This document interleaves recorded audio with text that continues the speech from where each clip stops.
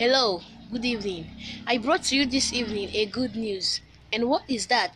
Let's just consider the book of Job, chapter 22, verse 29a. It says, "When men are cast down, thou shalt say, there is a lifting up." Why will thou say there is a lifting up? Because your case is different. You will say there is a lifting up when men are saying that the economy of Nigeria is not working, is going down, we are dying, we are starving. You will say that there is a lifting up because your own economy is not from Nigeria, your own economy is from above. The reason why you say that there is a lifting up is because you are a child of God. It's because your father is the father of all riches. He is the creator of everything. And you are a princess, you are a prince. You have access to the kingdom wealth. I don't know what you are passing through.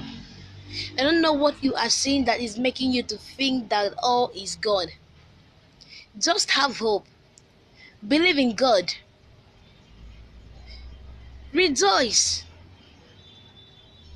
Your economy is not from Nigeria, so you don't have to panic. Your economy is from above.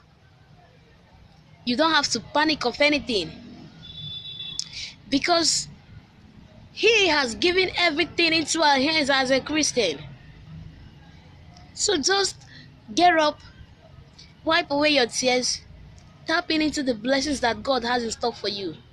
But listen to me, if that it seems to you that what God has planned for you, what God has promised you is not coming forth, just wait on Him. For the scripture says that though the vision may tarry, but it must surely come to pass.